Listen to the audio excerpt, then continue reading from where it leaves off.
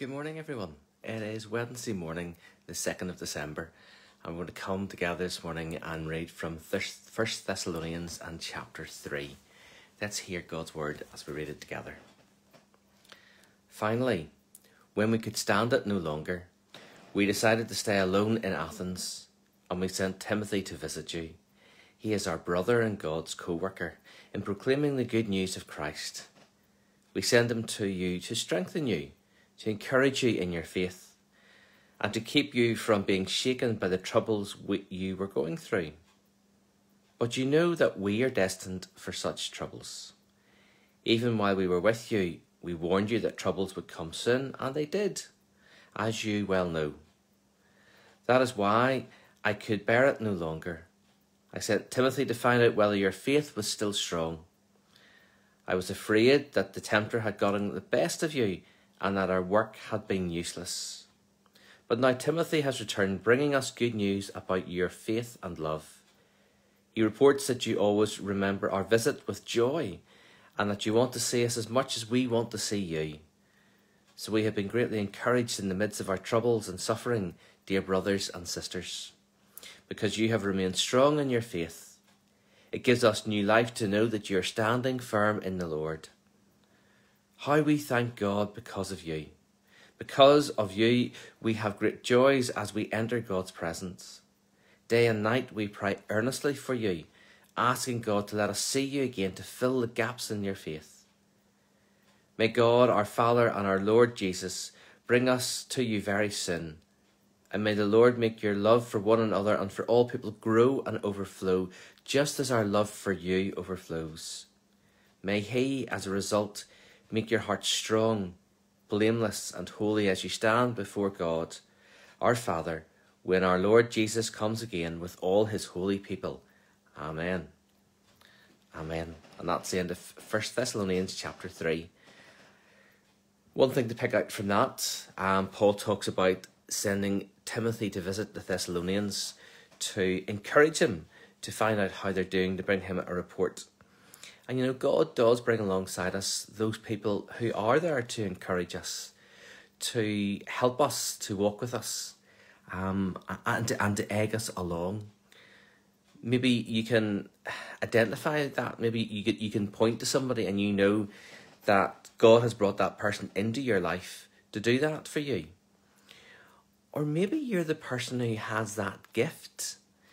You're great at listening to people and helping them, and just helping them talk through situations and just encouraging them where they are.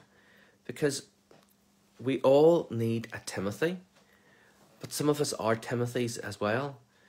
You know, we all need that person to encourage us, but maybe our gift is to encourage others. And to be able to use that gift for God's glory is amazing. Because you know yourself, if you can identify that person who encourages you, you know what they mean to you. Just to be able to pick up a phone or to meet them and have a chat with them, just to talk through things which are going on in your life, just in general terms, as well as in Bible terms, as faith terms. And you know how much that means to you. So to know that you can do that for somebody else and to be able to do that is amazing and incredible. So today, who is your Timothy? Because whoever your Timothy is, pray for them. Well, it's a man or a woman, maybe even someone who's a lot younger in the faith, whoever it is, pray for them. Pray that as they encourage you, that they would continue to have their own faith strengthened and increased day by day. But if you are a Timothy, then pray that God would give you the opportunities to be able to share with others, to be able to walk with others and to help them as well. Because you can see from reading that passage just how much it meant for that church in Thessalonica to have Timothy with them and to be able to be used by God in that way.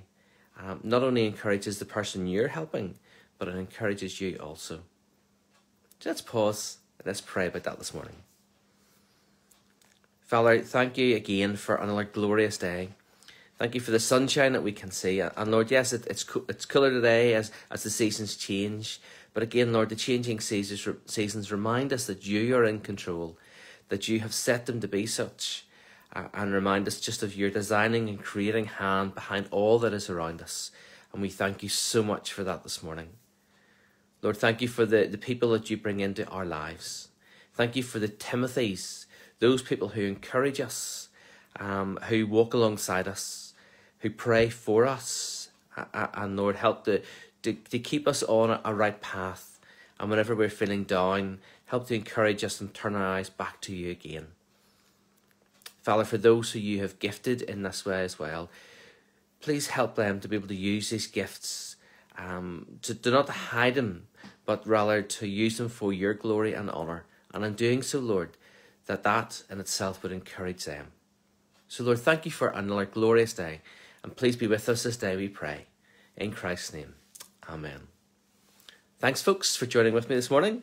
I trust you have a good day. Just looking out and see the blue sky. I just trust that today you know God's peace and God's blessing.